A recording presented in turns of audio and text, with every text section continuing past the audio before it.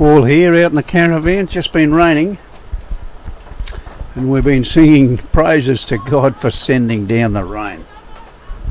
Hallelujah. But our meditation today is coming from a Psalm 116 from the Passion Translation, and it's called I'm Saved. I am passionately in love with God because He listens to me. He hears my prayers and answers them. As long as I live, I'll keep praying to Him, for He stoops down to listen to my heart's cry. Death once stared me in the face, and I was close to slipping into its dark shadows. I was terrified and overcome with sorrow. I cried out to the Lord, God, come and save me. He was so kind, so gracious to me because of His passion towards me. He made everything right and He restored me. How true was that for me? I cried out to God and He heard my cry and He saved me.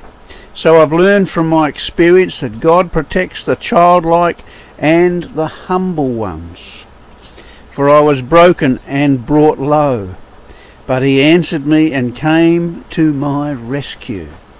Now I can say to myself and to all, relax and rest, be confident and serene, for the Lord rewards fully those who simply trust Him.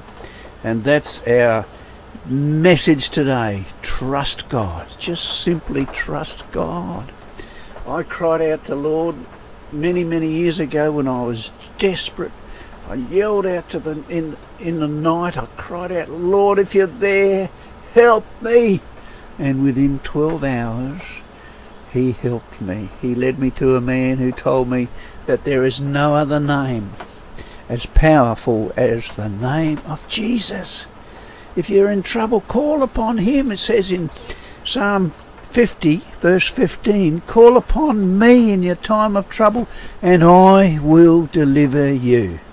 He loves you, and He wants to help you and rescue you from your time of trial.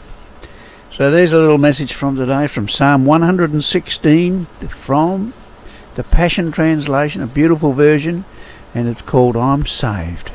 Are you saved? If you're not, call upon God and He will deliver you. There you go. It says in the Bible, those who call upon the name of the Lord will be saved. Great news. Hallelujah. You have a great night from the caravan park here at Cotton Tree in Maroochydore. Get into His Word and let His Word get into you. See you later.